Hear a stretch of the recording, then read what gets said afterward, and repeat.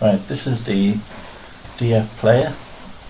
It uses Bluetooth from a phone app to play the sounds. This is the circuit diagram of the complete system. All you need to do is wire up this is the positive. Ooh, this is the positive. It's a 5 volts, and it connects the DFPlayer and the input to the ESP32 dev, which has got Bluetooth and Wi-Fi. We're only using the Bluetooth at the moment. We get this line right. Okay, put that up there and connect.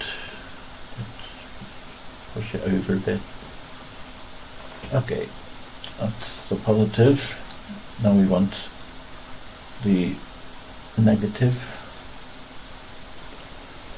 The negative on both sides of the DFPlayer Mini are connected together through the shield on the top.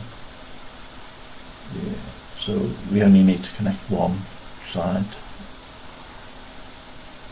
and same common ground for the ESP. Then we connect the RX of the DFPlayer to the TX of the ESP. Let's get this right. The TX from the DFPlayer, change the colour. We'll have a different colour. I think we are. Was it green? Not green. Green. We'll put it to the receive, the RX pin on a ESP. So the TX goes to RX and the RX goes to TX.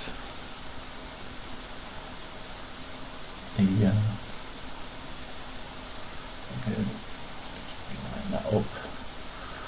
So the RX from the DFPlayer, we change that colour to yellow, goes to the TX, which is the transmit on the ESP.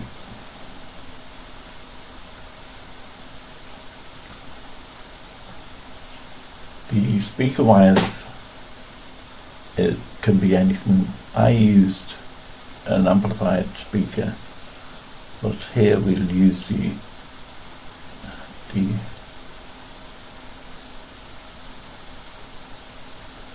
just the plain speaker wires, just get some noise out of it.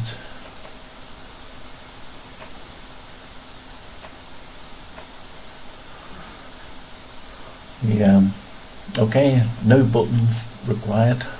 All the buttons on the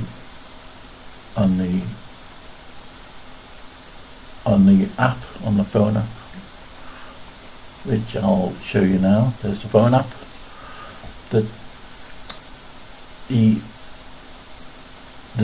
top buttons are for playing and general functions, like volume, stop, backwards, forwards, pause, play. The next buttons are for your EQ, and the last buttons are folder select. It's only 1 to 10. That's the folders on the SD card. Right, this is the breadboard with the complete circuit, just for testing. I have a 12 volt supply to give me a regulated 5 volts to the chip, ESP and the DF player.